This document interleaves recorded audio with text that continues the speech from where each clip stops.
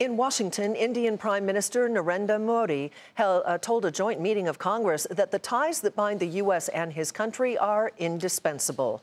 Mody received a warm reception from lawmakers, sharing his vision as he looked to deepen the relationship between the U.S. and the fastest-growing major economy. Let us work together to convert shared ideals into practical cooperation. There can be no doubt that in advancing this relationship, both nations stand to gain. Mody hopes that gain translates into a more prosperous India.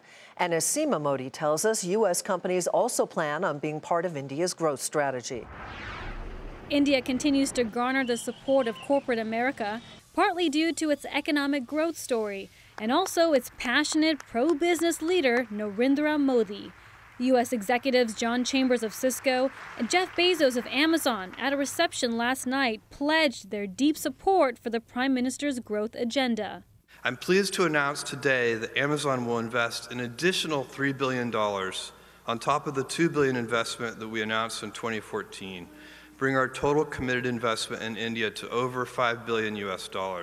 With China slowing down, India's appeal as a destination for U.S. companies continues to grow. You hear U.S. industrials talking about the opportunities in India, and clearly India has replaced China.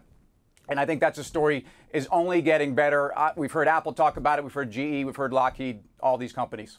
Experts say in order for U.S. companies to prioritize growth in India over China, the Indian government will have to crack down on corruption, bureaucracy, and red tape, which Prime Minister Mody says he's working to improve. The question is when we'll see results.